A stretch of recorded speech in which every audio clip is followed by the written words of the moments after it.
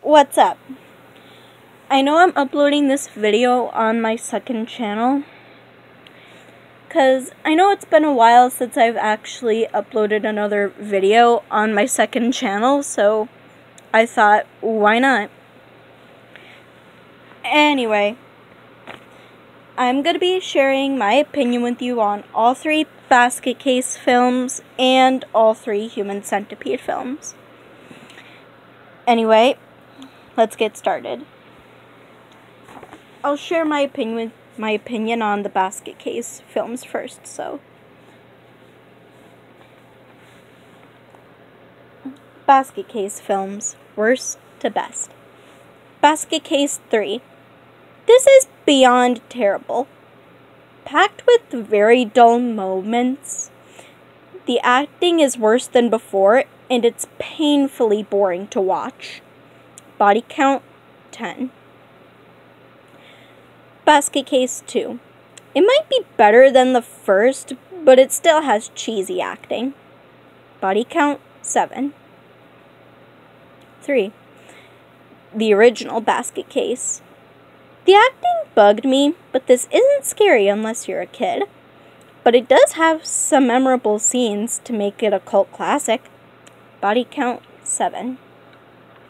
So yeah, that was my opinion on all three Basket Case films. So now I'll be sharing with you my opinion on all three Human Centipede films.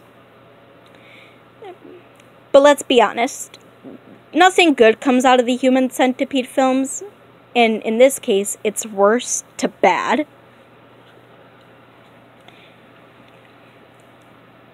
One, The Human Centipede 2. The worst and most disgusting movie ever that puts the first to shame, and makes you wonder how they can make this stuff. Body count, 14. 2. The original Human Centipede.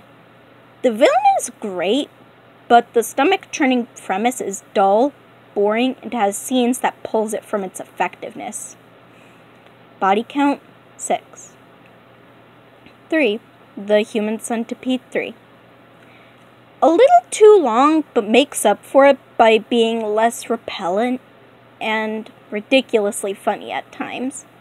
But it's still a bad movie. Body count, 6. So yeah, that's my opinion on all three Basket Case films and all three Human Centipede films. If you have a different opinion, that's fine. Just please don't get mad at me for having my own opinion. If you do have a different opinion though, please let me know. Anyway, this is Morgan Davenport signing off.